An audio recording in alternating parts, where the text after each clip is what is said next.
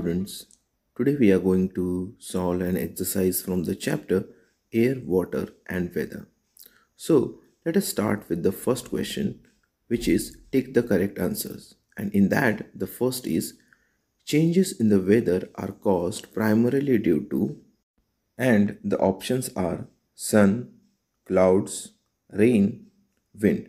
So what is the correct answer for this? Changes in weather are caused primarily due to sun, because most of the factors that affect the weather are directly or indirectly related to sun.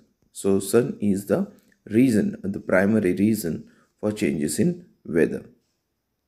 Let us see next question.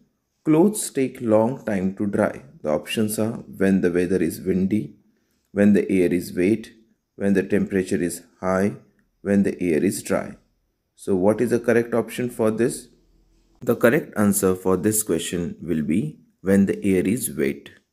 Okay, because when the air is wet, it means there is a lot of moisture in air, and in that case, clothes take long time to dry. Let us move on to the next question. The process of changing of liquid water into water vapor is known as evaporation, condensation, chlorination, decantation. So this process of changing of liquid water into water vapor is known as evaporation. So let us tick mark evaporation. Let us move on to the next question.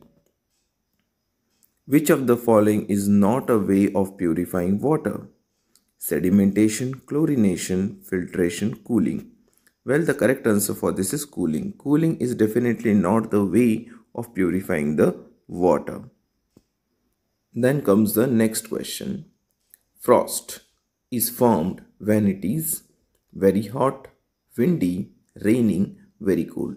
The obvious answer for this will be very cold. Okay, so when the temperature is very low, when the climate is very cold, frost is formed. Okay, let us move on to the next question. Change the underlined words to make them correct and rewrite the correct statements in your notebook. First, the season changes from day to day. Second, the revolution of Earth on its axis causes day and night. And third, in winter, the days are longer. So, what are the correct statements? The weather changes from day to day. And second, the rotation of the earth on its axis causes day and night. And third was, in summer the days are longer. Fourth, a flame burns downwards. Fifth, hot air is heavier than cold air in winter. The days are longer. In coastal areas, hot winds blow towards the land during the day. So what are the correct answers? The correct answers are a flame burn upwards. Hot air is lighter than cold air. And sixth is in coastal areas, cold winds blow towards land during the day. Seventh, fog is caused by tiny white flakes falling from the sky. And the correct answer for this is snow is caused by tiny white flakes falling from the sky.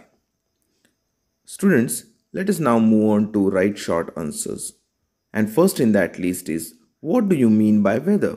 The answer you will write, weather is the condition of the atmosphere surrounding us at a particular time, in terms of temperature, atmospheric pressure, wind and moisture. I will repeat the answer.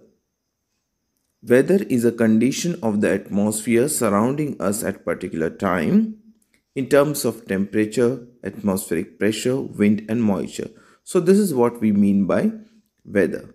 Second question, how is condensation different from evaporation? Here you will write, the change of water to water vapor is called evaporation, and change of water vapor to water droplet is called condensation. So what is evaporation? Evaporation is change of water to water vapor.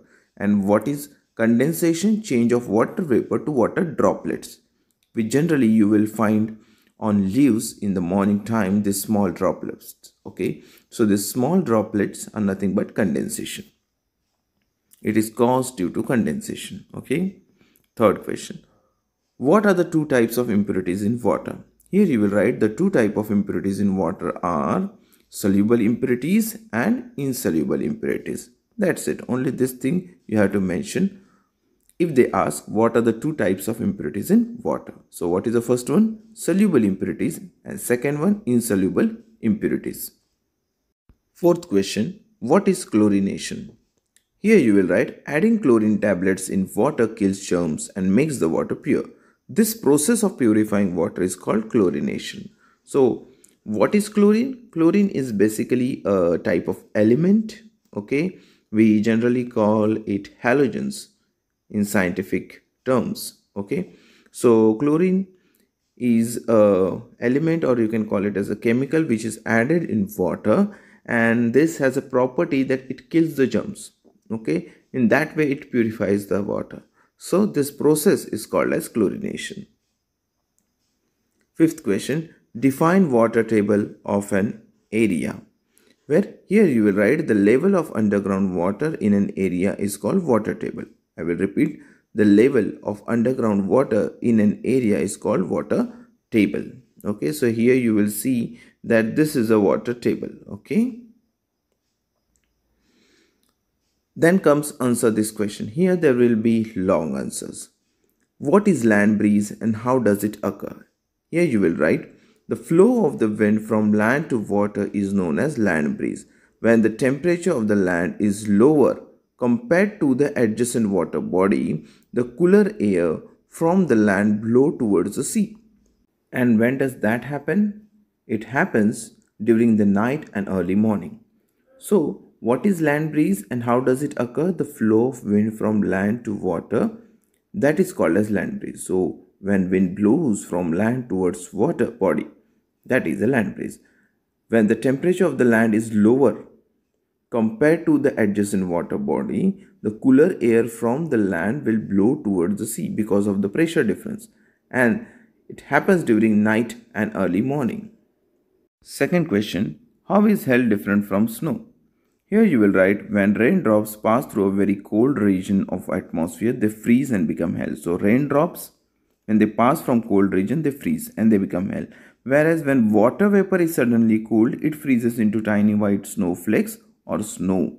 So water vapor being cooled, it forms snow, whereas water droplets, that is raindrops, when they cool, they become hell. So this is the difference between hell and snow.